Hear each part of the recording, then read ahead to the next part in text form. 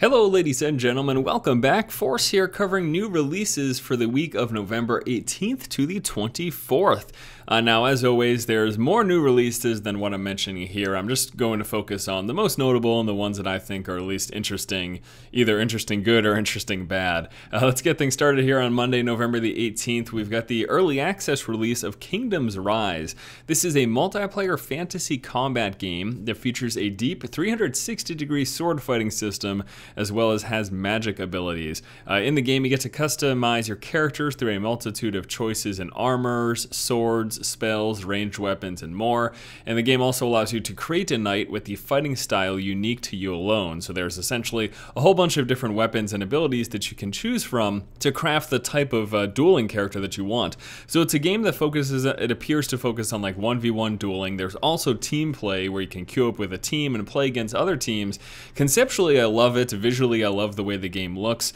This is going to be a title that really comes down to the gameplay, and whether or not it's responsive, fluid, and impactful, I think will determine the success of a game like this. I'm trying to get myself into the early access, and if I do, I'll be sure to provide some coverage because I'm actually quite interested in this title. Also on Monday, we've got the Steam release of Signal Ops. This game did already technically released earlier in the year, but it's now come to Steam, so I thought it warranted another look. This is a first-person strategy game that has you commanding multiple agents simultaneously as you carry out missions. The game blends elements of a tactical shooter, stealth, strategy, and puzzle-solving gameplay. It's priced at $14.99. This is another title, like, I love the way it sounds. Unfortunately though, like I said, it was already released and the reviews were pretty mediocre conceptually, and the setting and all of that stuff. People seem to really enjoy it, but the gameplay, I guess, just came off as a little clunky. I saw one review said it felt like trying to paint your hallway through your mailbox, which I don't even know. It's just kind of a funny analogy, but yeah, apparently the gameplay just came off as a little bit clunky. Maybe they made improvements, I don't know.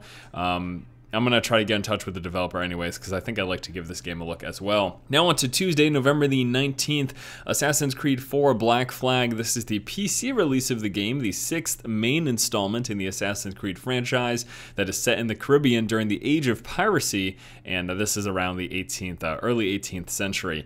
Now, this game reviewed pretty well when it released on consoles, or current-gen consoles, about a month ago, so hopefully the PC port comes out fairly well. You know, the Assassin's Creed franchise, I've always liked, and I've played, well, let me rephrase this.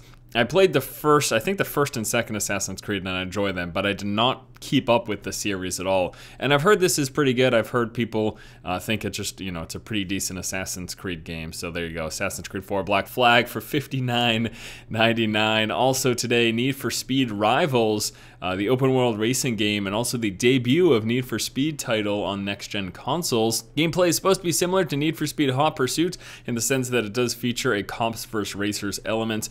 Some of the game's main features include All Drive, which is the sort of the multiplayer mode in which players and their friends always share the same game.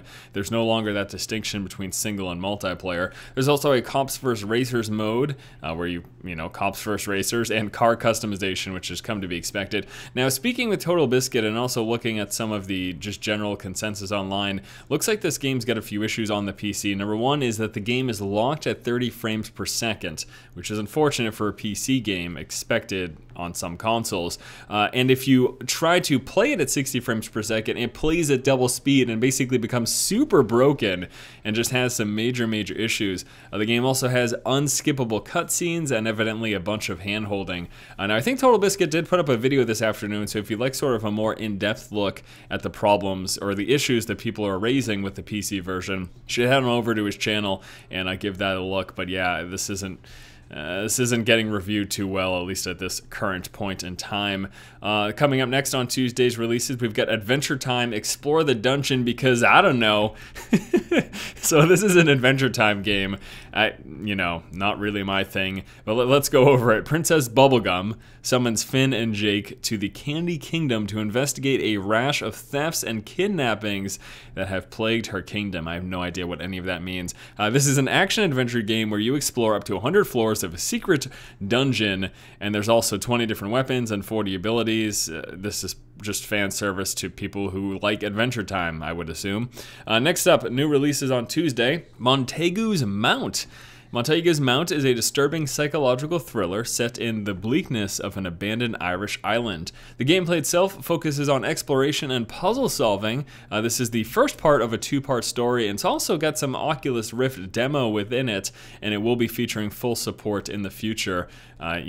Explore the island, uncover the mystery, solve some puzzles, kind of creepy. I like creepy things, so that's why I wanted to mention it. And then last up for new releases that are notable this week, we have got Young Justice Legacy, an action RPG based on the Young Justice TV series. Here you get to play as 12 different heroes and battle 12 devious villains. It's supposed to bridge the story between Season 1 and Season 2 of a show that I have never seen.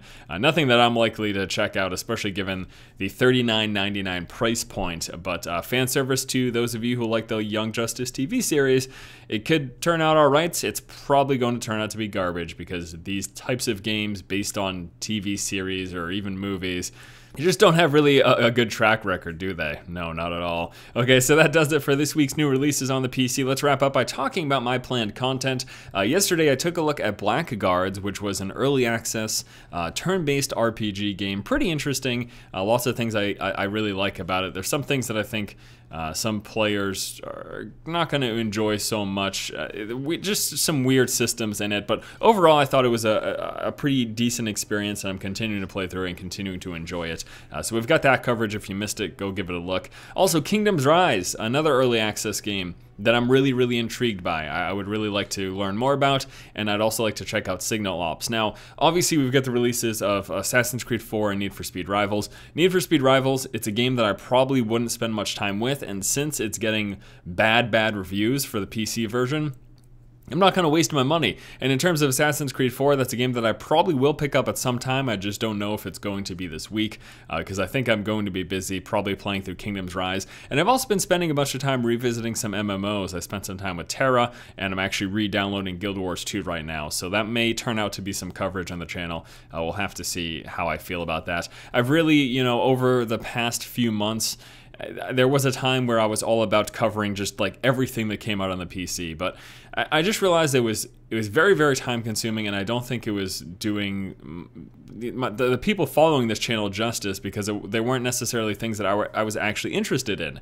And there's good and bad interested. Sometimes I'm interested in a game because it might be terrible and I think it'd be funny to give it a look, but I'd like to spend a lot more time in games that I'm actually intrigued by and that I'd love to cover just because I enjoy playing them. And so that's what I'm trying to do. So for that reason, yeah, I'm not covering every single thing in terms of gameplay footage, but I do always want to let you guys know, and that's why we have the force feed as well as this new releases video.